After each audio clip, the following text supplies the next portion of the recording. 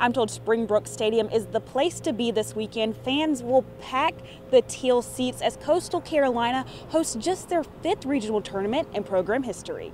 The road to the College World Series in Omaha starts here with the Chants hosting Duke, UNC Wilmington and Rider University for the Conway Regional.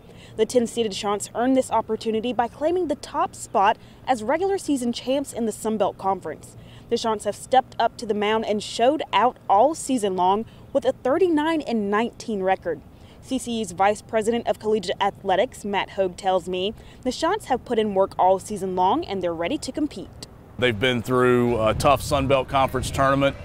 We earned this opportunity by being the regular season champions in the Sun Belt. So I think they're refreshed, ready to go for the most important time of the year competitively.